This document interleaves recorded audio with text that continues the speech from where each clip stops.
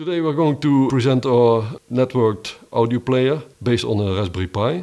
The Raspberry Pi doesn't need any introduction, I think. We already mounted the software on the SD card. We already mounted the 17mm standoffs, so it's ready for the DAC to be placed on it, so that's easy.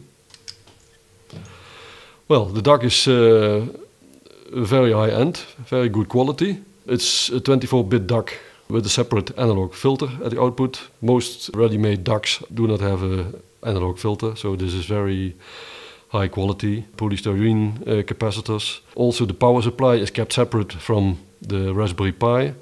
This is a bit difficult. You need two AC adapters, one for the DAC and one for the Raspberry Pi. That's a compromise. On the DAC also are very excellent voltage regulators for really ultra low noise. Also the power supply for the analog filter is put on a header for future extensions. All functions of the DAC can be set with a dip switch. For now it's only one switch that needs to be set to high, the rest is low. More of this you can find in the article. Very excellent capacitors for decoupling of the DAC and two output connectors for the audio. There's also the option to connect volume control or a potentiometer for volume control or a separate circuit. That's why these three pin headers also are placed on the DAC. For future use or for an extension we made volume control. The DAC we use doesn't have one. You can control volume digitally, but that would be a compromise in quality. You would lose bits, you don't want that. So we made another PC board with a very excellent IC, and it's maybe well known. It's a PGA 2311 and it needs a separate microcontroller to set volume and interface with the Raspberry Pi. So it's nicely stacked, even distance. Also make sure that before soldering the connections on the solder side are cut before you solder them, so they don't make contact with the metal casings of the USB and Ethernet connector. The volume control is quite simple. It's a microprocessor controlling the volume control. Here's also an option to use this as an input or output, but more of this in the article. You have 6 push buttons and a 7th push button to set a preference. Once you have your volume control set to preferred to your liking, then you push this button and that setting is stored into the EEPROM of the processor.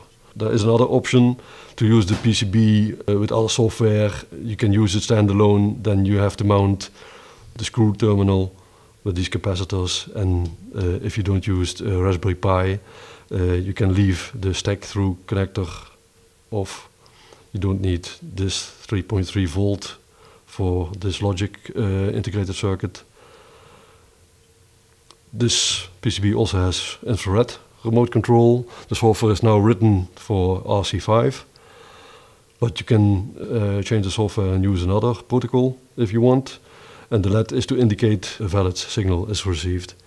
It's purposely made through hole, so you connect it, you can mount it somewhere else, put a pin header or solder wires directly into the PCB.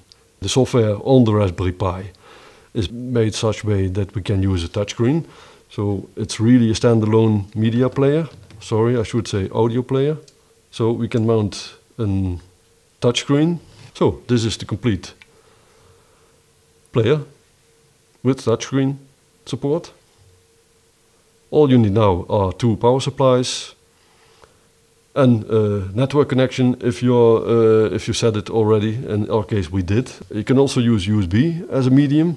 You don't need the network, so you can also mount a USB stick for your audio files.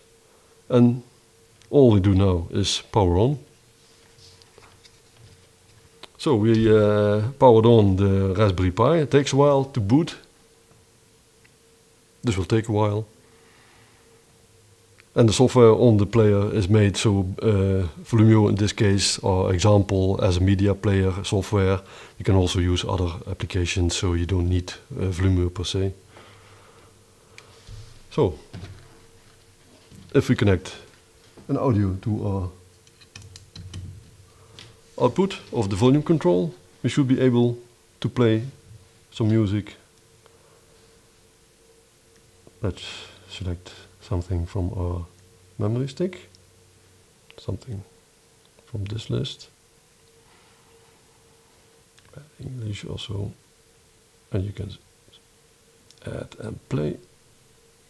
And now we should hear something, but I forgot to power the DAC. So if you power the DAC also.